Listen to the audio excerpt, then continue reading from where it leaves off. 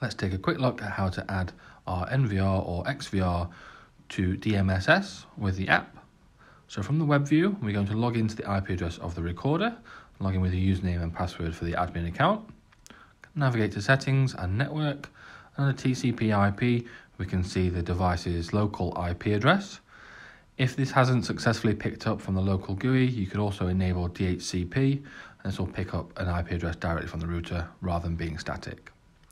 If we navigate to P2P, we can click Enable, and we should see the status change from offline to online. This will now be accessible via the DMSS app. If it doesn't, you may need to enable UPnP for the port mapping. This will map the correct ports within the router automatically. If it's successful, the status will update as such.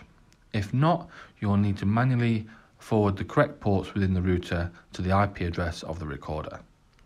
Once the device shows us online, you can scan the device serial number QR code within the DMSS app, and to do that, tap the plus in the top right hand corner and tap serial number, scan the QR, select the device type that it is, give the device a name, so I'm just going to give this one Mast Digital NVR, and then type in the username and the password for the recorder itself, tap save, and the device will come online.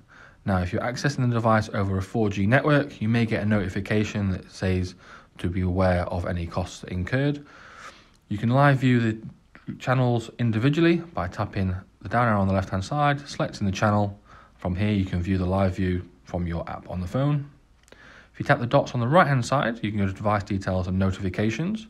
And from here, we can enable and customize which notifications we wish to receive.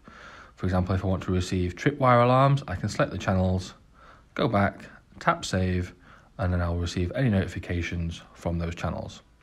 You can also disarm the entire system or arm the entire system just from toggling this switch.